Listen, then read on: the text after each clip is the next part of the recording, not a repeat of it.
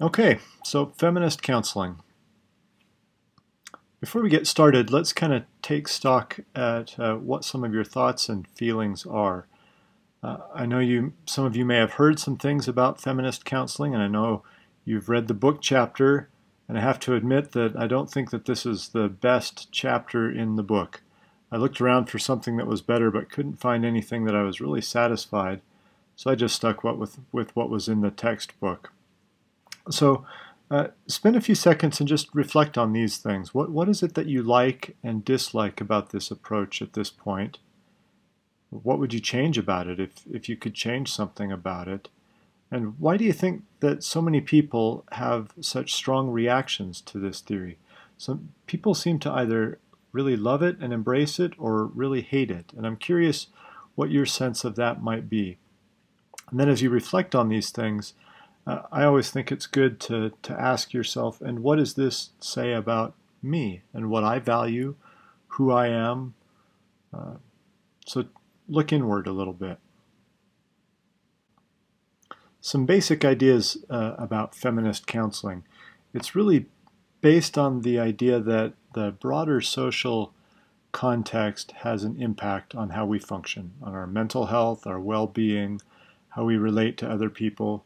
And so this theory really pays attention to that broader social context. And the idea is that we can't separate or understand people fully if we don't understand their social environment and how that social environment is encouraging them, inviting them, forcing them to behave in certain ways. And so it sees that the broader society and broader culture is part of the problem and therefore should be part of the solution. Feminist counseling is an outgrowth of the historical and political feminist movement. But it's important to remember that there's really no organized or centralized path through which feminist counseling developed, and nor is there any one way of being a feminist counselor. It's a loose collection of approaches and ideas that are based on some similar core values and principles, but there is no one feminist counseling. And again, while gender remains a central idea in feminist counseling, the approach has opened up to include a lot of other social issues as well.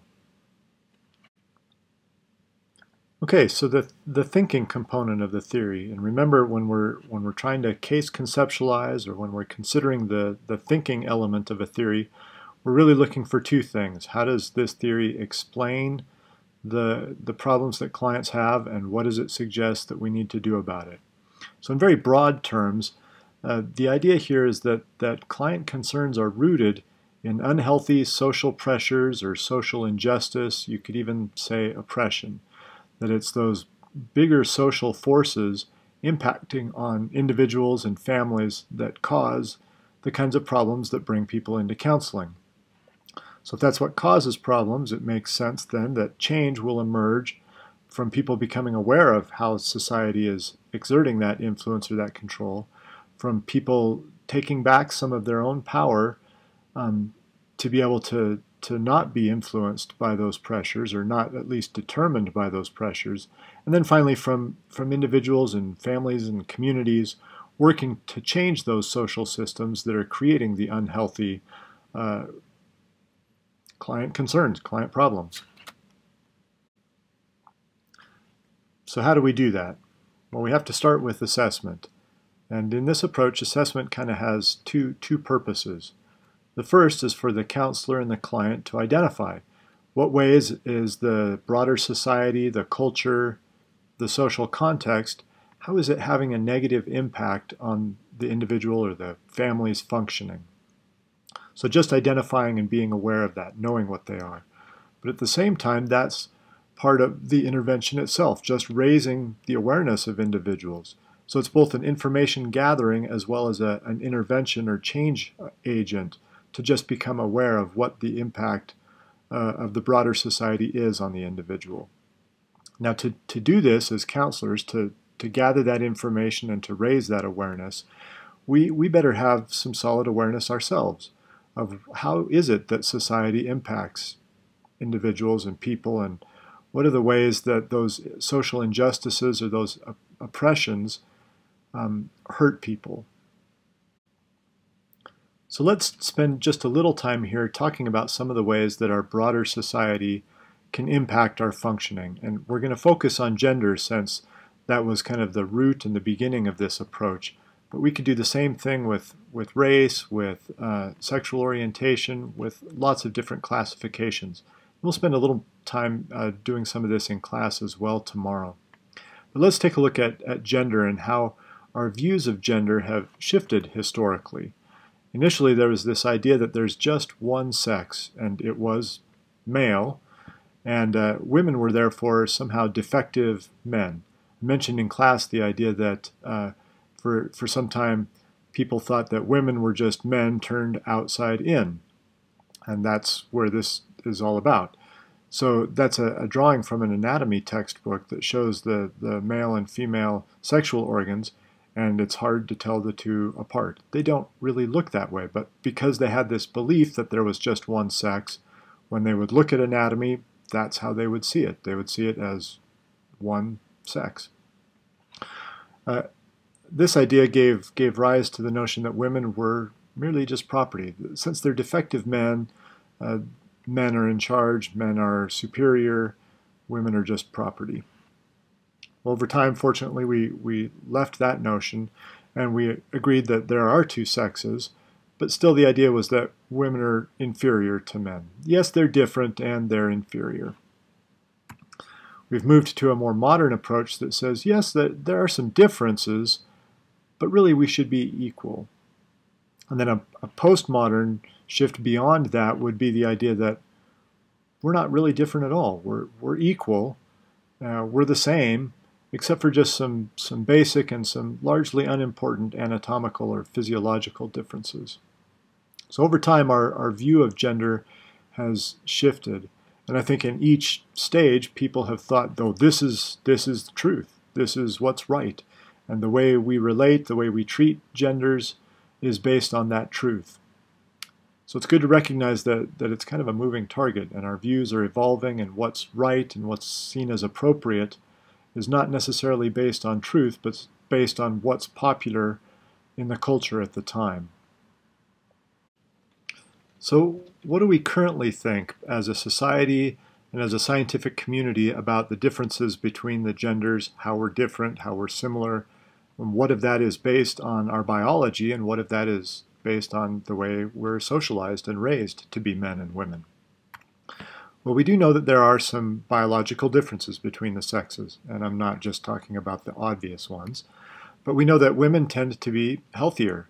They tend to live longer. They tend to have greater physical endurance and fewer genetic defects than men. But we know that men have greater kind of raw strength, greater bursts of energy. So while the women might be better with endurance, men are better at kind of just the raw power. We know that our brains function slightly differently. We've probably all heard about how women tend to be stronger with linguistic ability. And I think that's important to keep in mind because counseling is largely a linguistic endeavor, and it's a little bit biased towards women who function and appreciate that linguistic exchange. Men tend to have strength mentally in spatial reasoning and understanding spatial layouts versus that linguistic ability. Women tend to be able to think in parallel. They can operate their mind on multiple streams at the same time, whereas men tend to operate more in serial, one thing at a time.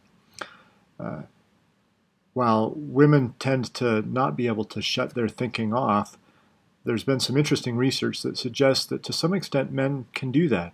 So when a woman asks a man, "What are you thinking?" and they say, "Nothing," they might really be telling the truth, that their brain kind of goes into this kind of just ready mode where it's not really processing things. And women are, in general, less able to do that than men. So there are some biological differences. But there are also some powerful social differences. And my example there, the different types of Lego toys are inviting people of different genders to play and to be very, very different. So what are some of these social influences? Well, we know even before we're born how our parents decorate the nursery. What colors do they choose? What images do they choose? we're already starting to suggest that there are certain ways to be as a boy or a girl in the world. Once they're born, same thing. The clothes that we buy, the toys that we buy for the children, the different activities that we encourage or expose our children to are suggesting that there are proper ways to be as a man or a woman in our society. This is fascinating to me. Again, we tend to see what we want. They did a series of studies called the Baby X studies, where they took an infant just wearing a diaper, so you couldn't tell by looking at the infant whether it was a boy or a girl, and they asked participants in this study to describe the baby. Some of them they told, they didn't say, "This is a boy, please describe its behavior," but they said, "Tell us what infant John is doing." And they would describe it. And others they said, "Tell us what infant Jane is doing." And based on what the people thought the gender of the baby was, they would describe the baby's behavior in very gendered terms. So they were seeing the same exact behavior. They just had a videotape of the baby just kind of doing some things, showed them the same video, but based on whether they thought it was a boy or a girl, they saw very different behavior. So we're reading into to children, and I don't think it's just to infants, but we read into what people do based on our perception of what that gender should be doing. We know that peers have a huge role in kind of encouraging certain types of behavior, and the media influence, it would be hard to underestimate how powerful the influence of media is in terms of suggesting, encouraging, inviting certain types of behavior and discouraging other types of behavior. Now, when we look at differences between groups of people, we have to be a bit cautious. And I'm going to use gender again as an example, but this would apply to any type of grouping, ethnicity, language, sexual orientation. But we often like to point out the differences, and when we do that, we're looking at kind of a normal curve. If we were to say, here's the way that talkativeness is distributed for men. Some men are very low in their talkativeness, some are high, but in average there's level right there in the middle at the peak of that curve.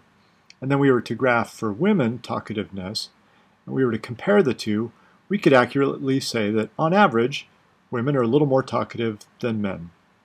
And a lot of people just stop there and focus on that difference. Wow, women really different than men. And we forget that there's a whole lot of variation within each of those groups, and that within group variation is bigger than the difference between the two. And then finally, that there's a tremendous amount of overlap where both men and women are pretty much the same. So yes, in some ways we can say that there are some differences, but we have to be careful drawing too many conclusions about those differences, because in general most people are very similar to each other, no matter how we're slicing up our differences based on group.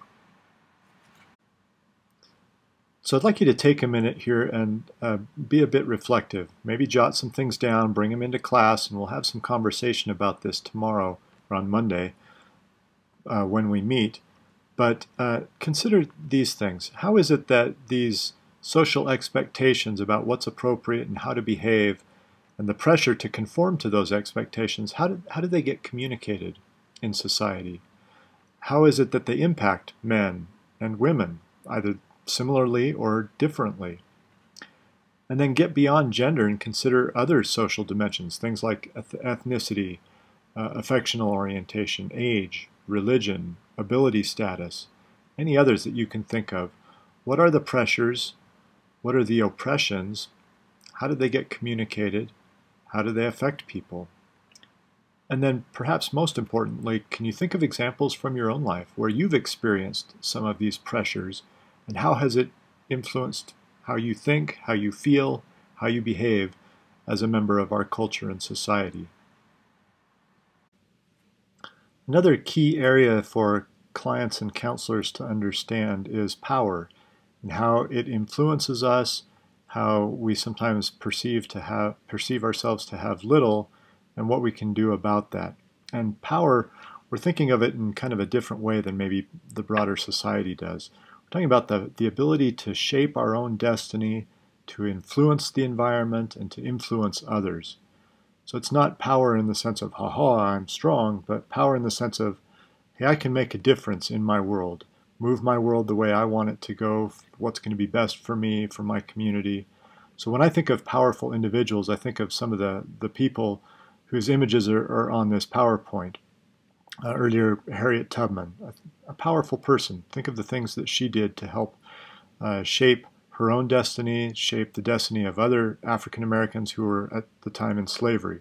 The gentleman there on Tiananmen Square, how powerful that is. So the power is not in the tanks in my mind, although yes, there's some power there.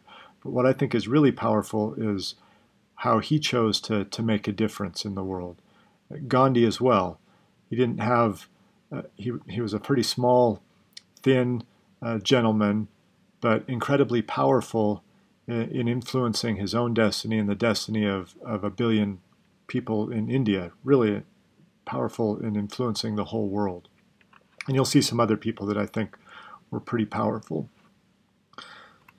So power is not about control, and this approach would consider that control is really abuse. The idea is that we want to have people acknowledge and recognize and have the right of self-determination to be able to determine their own destiny. And the ability for all people to make important choices in their lives is central and kind of key to this approach. When we think about oppression, oppression is the lack of this power in our lives.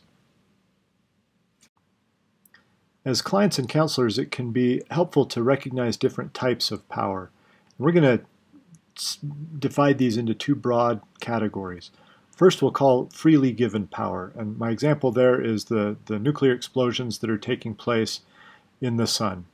They give us all life here on the planet. That's what sustains us. So it's very powerful, but it's a kind of a, I wouldn't say benign, but it's a helpful, life-affirming power.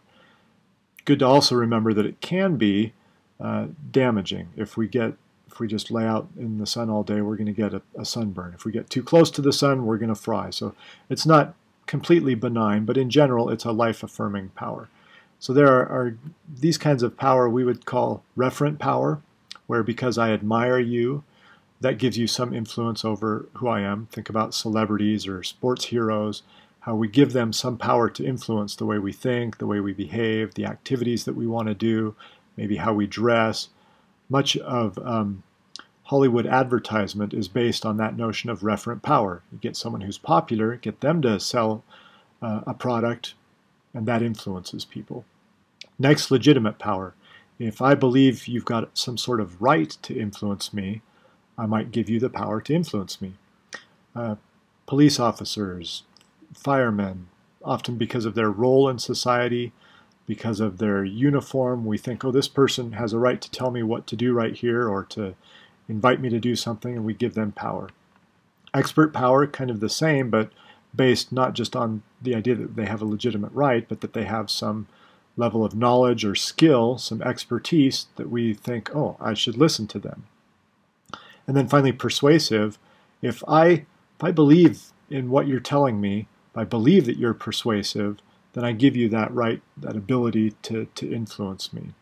So important to remember there that in each case, I'm the one that's got the power, and I give it to certain people to influence me based on those characteristics. Well, not all nuclear explosions are life-affirming. There's a dark side to that, and we'll use nuclear bombs as the dark side of that power. So there are some forms of power that are very manipulative. And we'll look at both reward and coercive power. And that's based on someone's control of desirable resources. And because they control those resources, they can reward certain people and they can punish other people. And that doesn't necessarily control me. Someone can withhold food from me, and I can choose to not do what they want. But that's going to be a powerful invitation. They're going to be manipulating me to give them some influence over what I think and do. So two broad types of power and some different examples under each one. All right, so all that previous stuff about the impact of society and power, that was all in the context of the assessment, where we're trying to help people be aware of how society might be playing a role in the concerns that bring them in. So then what do we do? Well, as far as some guiding principles for what we do with this theory, here's a couple. We're trying to move towards greater social equality. We want people to be able to balance relationship and independence. It's not that either side of those extremes always needing to be in relationship or just being a strong individualist. Neither is healthy. We want some balance there. We're always looking for ways to help empower people, to help claim the power that is rightfully theirs, that ability to influence their own destiny, to influence others around them in healthy ways. So the sun side of power, not the nuclear bomb side of power. We want to encourage people to take greater care of themselves, to feel that that's a right that they have, to nurture their own well-being. And there's a strong value of diversity. So some general goals in feminist counseling. We want to increase awareness of gender and other social issues. How are these social issues impacting people? We want to help them regain their power, and we want to create broader social change. If all we do is help some individuals survive, probably not as helpful as if we can actually create some change in broader society that will prevent some of those problems. All right, if that's what we're going to do, then how do we do it? What are some of the techniques associated with this approach that's going to move us in that direction? So consciousness raising, that can take place just through the conversations that we have, exploring how people move around in their society, how society influences them, and how it's related to whatever their concern is that they're bringing into counseling. They also do a lot of bibliotherapy, helping people read about issues in society and how those issues affect people can be a helpful way for them to recognize, oh, I see what's going on. It's not that I'm somehow defective, it's that I live in this society that's causing me some concerns, some problems. Part of that might include what we call a gender role analysis. So really taking a detailed, specific look at how they perceive their gender role, what it means to be a man or a woman, where they learned that from, how it affects them, how they feel about it, how other people feel about the way they perceive their role, really teasing that apart. And that in and of itself can be empowering. But they also might do something called a power analysis to take a look at where do you feel powerful, where do you feel powerless, whose power is really at play in your life, and how can you reclaim some of the power that's rightfully yours. Again, power in terms of the ability to determine your own destiny. Some training on assertiveness, on how can you learn to function better in your world, in this society that is in certain ways maybe oppressing you or powerfully manipulating you to think and feel certain ways. How can you be more assertive against other people, against other components of society that are pushing you that direction? Doesn't mean being combative, doesn't mean being aggressive, it means being assertive. Helping people identify resources in their community, within their social network that will help them to feel some sense of stability, to help regain some of that power can be important and helpful to people. Then finally, as the book mentions, we often invite people to take social action. If they find that their community has a certain bias or there's oppression operating in their life, to help them become empowered to do something about it for themselves, but also to do something about it for others. As people join groups, not only do they get some sense of relief from seeing other people that are dealing with the world the way they are, but they can work together to create broader social change. So beyond these kind of basic guidelines, feminist counselors might integrate a lot of techniques from other approaches that we've studied. They might do some role plays, they might assign homework, they might use some cognitive behavioral challenging of thoughts, looking for ways that behaviors are reinforced. Bring a lot of that stuff in, but all with the intention of working towards empowerment, towards greater awareness, consciousness raising, and then creating broader social change. Well, what about being? The feminist counselors really value an egalitarian clinical relationship. And I've got there the question, is that really possible? I've mentioned before in class that it can never be fully egalitarian because the client is seeking us out, coming to us. They put us in that expert role. They're giving us some of that expert power just based on the way it's set up. But as feminist counselors, we would not want to highlight that or take advantage of that in any way. We don't want to perpetuate any kind of oppression that the client might be experiencing in their world. And yet, at the same time, sometimes the feminist counselors can appear a bit directive. They definitely have an agenda. Now, I would say that's not terribly different than many of the other approaches we've studied. The psychodynamic counselors have a very psychodynamic agenda. The cognitive behaviorists have a very cognitive behaviorist agenda. So it's true that the feminists do have their own agenda related to broader social forces. And so sometimes they can be a bit more directive than the humanistic approaches, than existentialism or than person-centered counseling. So there's this a little bit of tension there between really striving for an egalitarian relationship and yet powerfully inviting clients to think and feel and act in certain ways. There's a greater willingness in this approach than in most of the others that we'll look at this semester to self-disclose. The idea is that the counselor might share many of their own experiences with gender, with race, with sexual orientation, with whatever, as a way of kind of creating community, which in and of itself is empowering. Helping clients realize that they're not alone in their experiences can be empowering in and of itself. And then finally, the notion is that they appreciate the importance of a close relationship. So they're going to strive to use all those core counseling relationship skills to create a strong bond. All right, some closing thoughts then.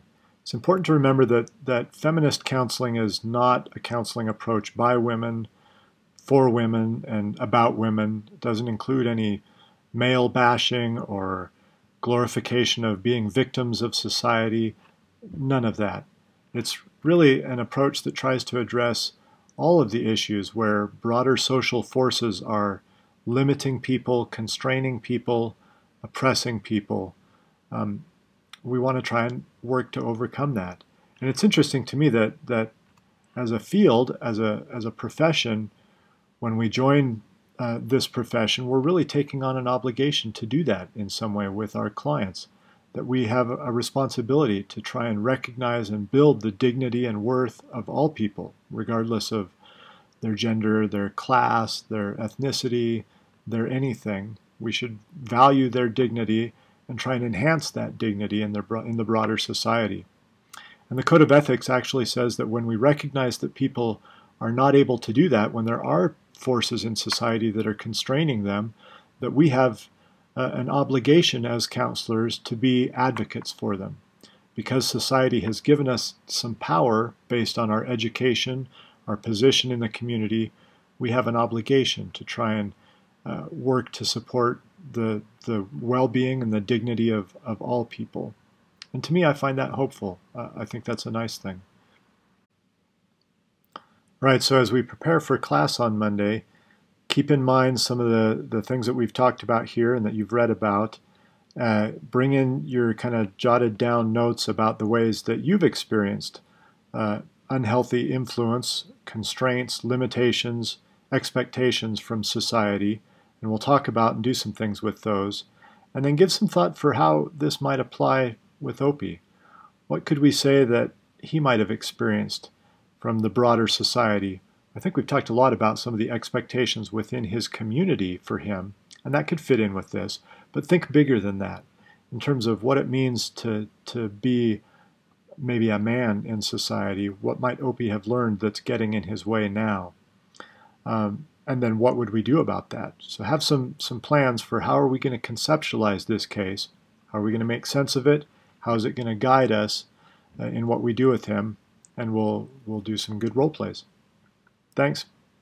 Oh, sorry for this. I know this one's a little bit longer than a lot of the others. And I never intended it to be that way. But there you are. Sorry about that. See you on Monday.